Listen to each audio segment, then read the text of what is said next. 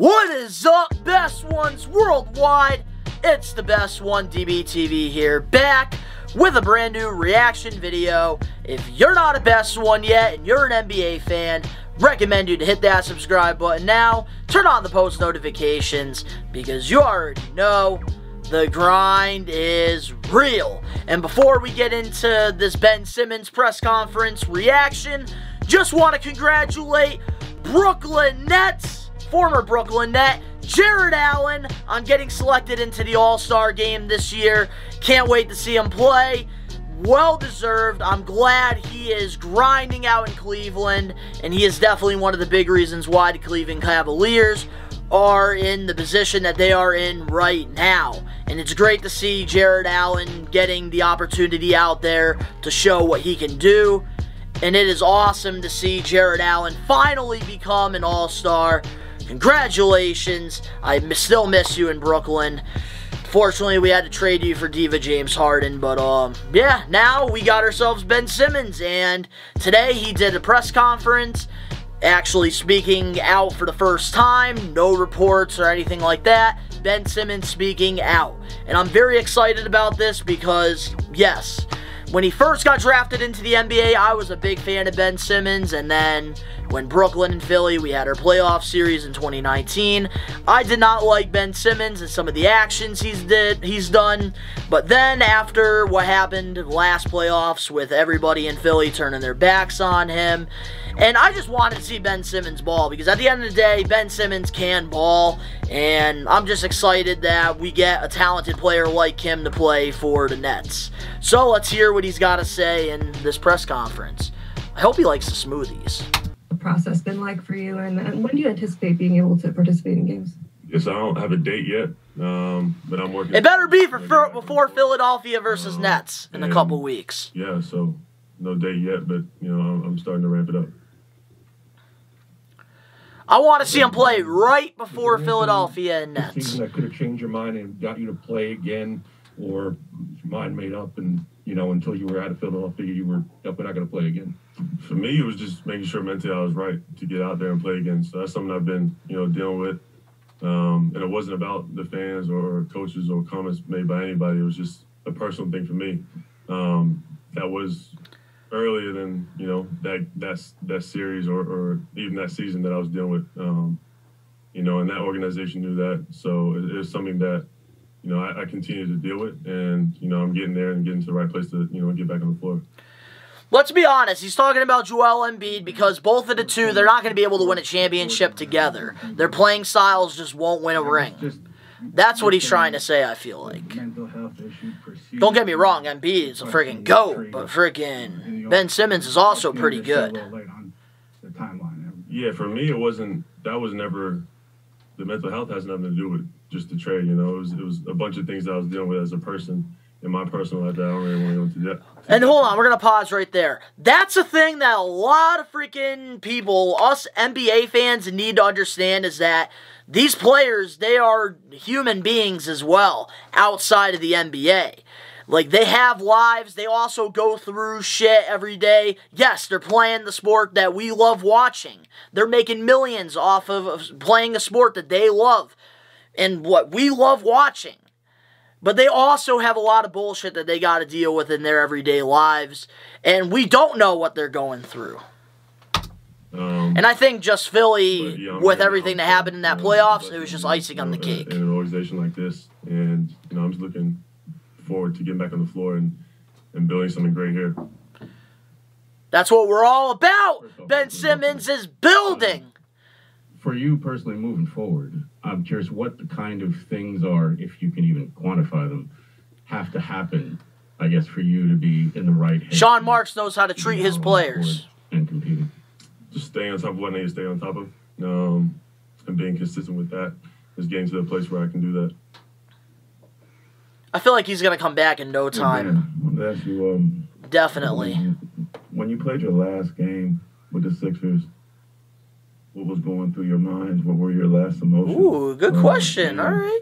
What was the straw that basically snapped, that made you say... The whole city of Philadelphia turning their backs on him. He ain't going to say it, but that's the truth. It was really that. It was more so just it it was just piled up, a bunch of things that had gone over the years, to where I just knew I wasn't myself, and I needed to get back into that place of being myself and being happy as a person. Always got to put your happiness before anything else. And that was like absolutely was the main thing for me. It wasn't about the basketball, it wasn't about the money, anything like that. I want to be who I am. Damn right it wasn't about the money. He wouldn't have sat out those freaking games if it was about the money. Being myself. And the last game? Last game? What's just kind of what was going on through your mind after the last game? I need to get in a good place mentally, honestly. That was the main thing. Hey, that's a big thing with basketball. And when you look at this roster, the makeup of this team, there are times where you could be on the floor with KD. That's how you play your best basketball, is when you're mentally there. How do you see your role? He's not wrong. Or what kind of conversations have you had with Steve about what that would be? Yes, I think it's just staying aggressive, playing to my strengths, and that's being a playmaker. Playmaker and defense, baby! Playmaker and defense! That's right. I need to lock down. So I'm excited to... I want to know if someone's going to ask him about his three-point shot. Incredible talent. So that's what I want to hear. Super excited. I know Steve Nash already said that he's not worried about the three-point shot. Obviously, Kyrie was away from basketball for a little while at the beginning of the season. He was talking about how difficult it was for him to... I can't wait until that mandate is friggin' lifted in New York. I want to see Kyrie play full-time. What were you able to do while you were away from the team that would, I guess, be able to help you prepare for this moment? Just being consistent with my work. Every day, being very consistent with my work. Making sure I'm taking care of my body. And then staying on the floor. So I was on the floor. Hey, that's a thing, too, you got to give Ben Simmons credit on. He looks like he's still in pretty good shape as well, despite not playing a lot of the games. Lifting, I guess, what has your routine been since you've been... Just want to say, he definitely looks like he's in shape. A lot of people that take time away from the game, they get themselves out of shape. Ones, twos. We've had some bodies for, 3 and 3, 4 and 4. Hey, Ben, I know you want to... Especially if Rich Paul is his agent, he's definitely making sure he's prepared for the season, all right? He's definitely prepared. Rich Paul got him right. Did you feel like you couldn't... That's LeBron's agent as well. In Philadelphia, and was that part of the reason you asked for a trade? I guess, could you explain that a little bit? Yeah, I think that was part of it. I think, I just wasn't in the place there to do that. And a lot of things had happened over that summer to where I didn't feel like I was getting that help.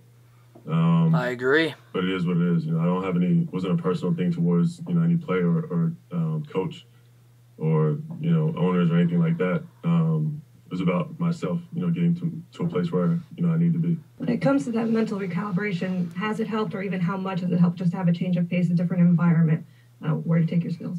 I think it has. I think just the way everybody's welcomed me here. That's right. It's been great.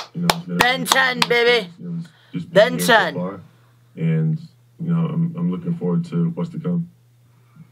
And a couple quick ones, just following up on the Philly stuff. Why do you think you got... Feels good to have somebody that actually wants to be on the fucking team. I would tell you everything. Just want to say that. There's just a lot of things internally that, had happened over time. And it just got to a place where I don't think it was good for me mentally. So, it is what it is. It happened. And moving forward, so... And as far as playing with Kyrie and KD, how do you think what you do accentuates what they already do on the floor well? I think it's going to be scary. Woohoo! Scary hour! The real scary hour is about to happen. Multiple different James Harden, friggin' 11-game losing streak. I think at the pace we want to play at, it's going to be... But of course, as soon as we get friggin' Seth Curry and Andre Drummond, we actually break that losing streak. As someone who's, plays basketball for a living and loves the game... James Harden's overrated. To, kind of stick with that, and what was the most challenging thing about that? Not doing what I love. That's why Ben Simmons is a playmaker. The most difficult part. Cares about winning more than stats. When you take something away from somebody that, what they love doing, it's hard for anybody. And I can't wait until Philadelphia turns their backs on friggin' James Harden. Stay in a positive It'll happen. Place and get to, where I need to be. It was difficult, but, I'm blessed to be in this situation and have this opportunity. Ben, hell yeah, that's what I'm talking about, Ben. Ben 10. Helped you get through this time, and was it hard not to? It seemed like for a while, every day somebody was saying something. Whether it was somebody Sixers, media, there was Did you pay attention to that, and did any of that bite you? I mean, this is the first time I'm really speaking up, right? So Yeah.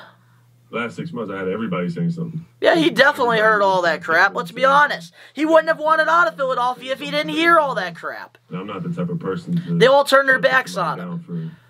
The city, the organization, the coaches, the players. You know, I had my family there supporting me from day one. Family over everything. I've made a ton of friends that work with the Sixers too, so it was never, you know, a personal thing. It was just for my well-being to get where I need to be to. And is there anything that was said that you heard that you'd like to clear up? That you... Man, we'll be here for a while if that's the case. I mean, everybody has a source, right? There's hundreds of sources.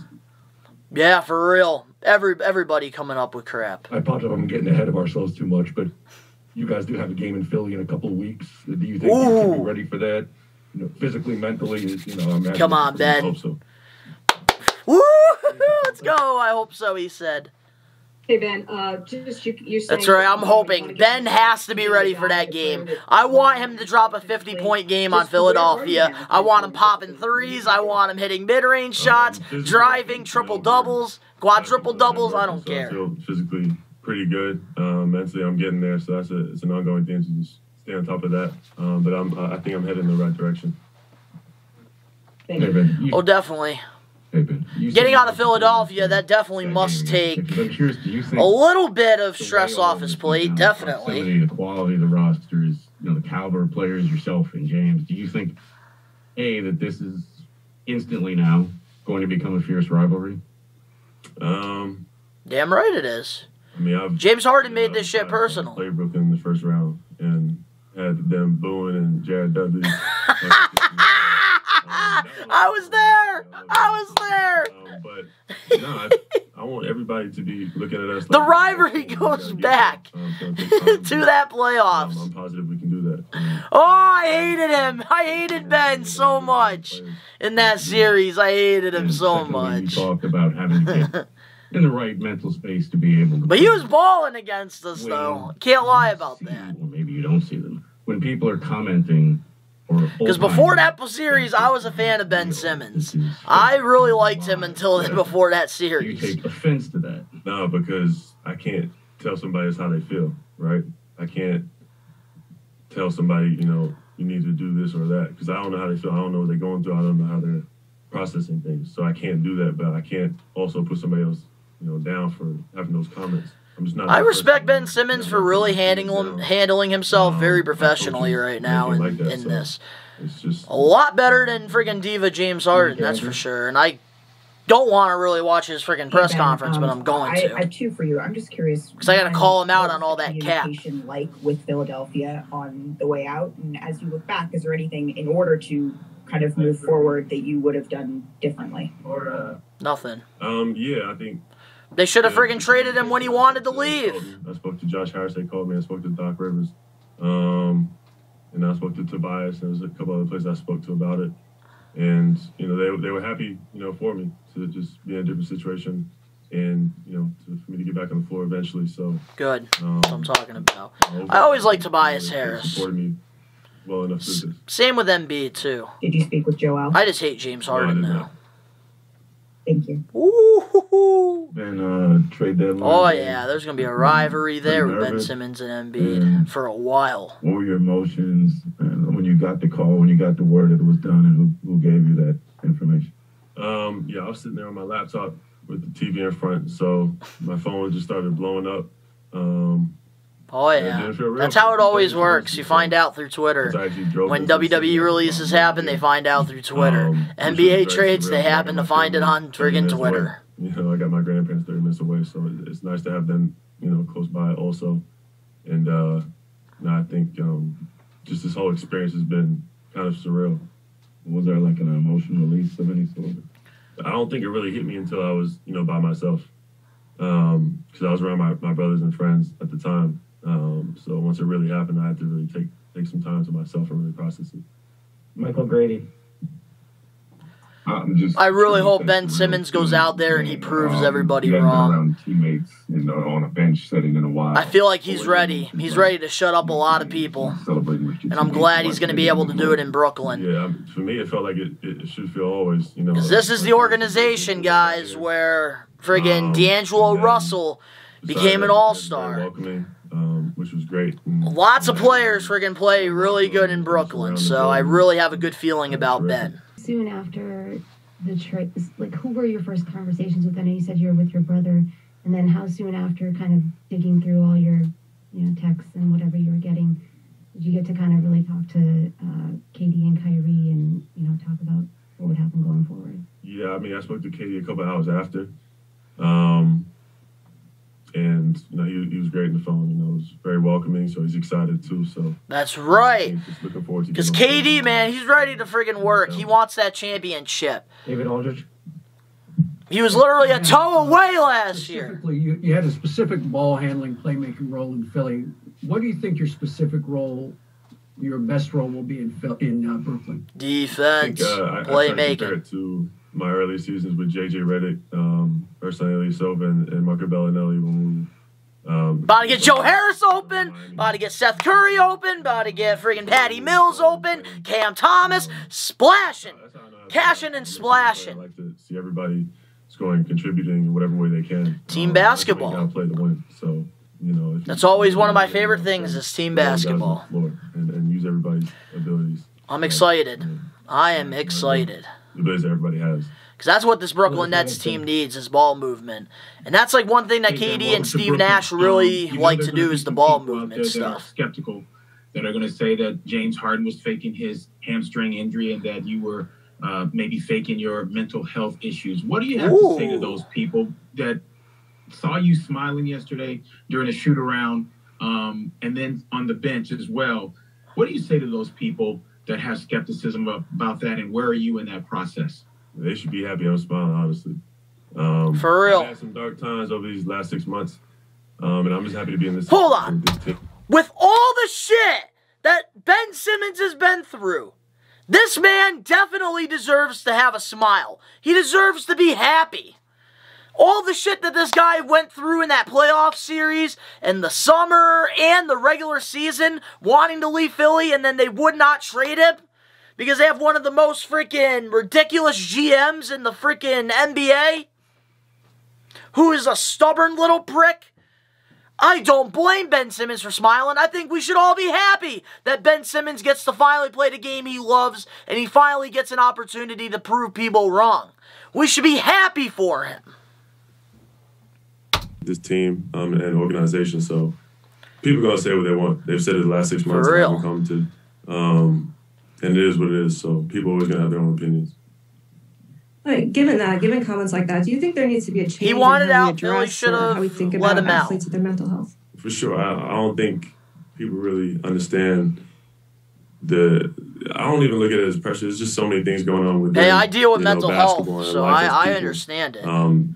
But there's going to be days that you're depressed. There's going to be days that you're happy. But that's something that, But of course, because he's an NBA player, millions of people watch him. As soon as he, puts a smile, then everybody's like, oh, he was faking the whole freaking mental health thing. One more question, Christian. Ben, what kind of work have you done to improve people really don't know. Percentage? Non-stop working. Non-stop working. That's what I like to hear. In the gym working every day. Let's get that three-point shot, Ben. We got you here in Brooklyn. We got you, Ben 10. That's what I'm talking about. Oh, and I'm not ready for the James Harden one, so let me make sure that doesn't play. But, damn, overall, I am excited to see Ben 10 and see what he could do here in Brooklyn. I think he's going to be a major piece for this organization, especially for us going to compete for a championship. We're definitely going to need that playmaking, ball movement, and we're definitely going to need that defense that Ben brings to the game. Hopefully, he has developed that three-point shot, and I really hope that this Brooklyn Nets organization, us fans, we all can welcome Ben Simmons with open arms and really give this man the confidence he needs, because I think with the right pieces and with KD and Kyrie and the roster that we have right now, I really think that we could seriously win a championship. So I really hope Ben, you know, he keeps his head in the game, and let's have his back, guys, the best we can. But if you enjoyed this reaction, make sure to smash that like button now. If you're not a best one yet already, and you love the Brooklyn Nets like I do, make sure to hit that subscribe button now, turning on the post notifications. Links are down in the description below. You can go follow me on my social medias. All that is down in the links below. And to all the best ones out there worldwide, we are taking over. I'll see you guys with my next James Harden reaction. Peace. I don't like to talk, I just got way too much to say. They've been trying to get me, I'ma get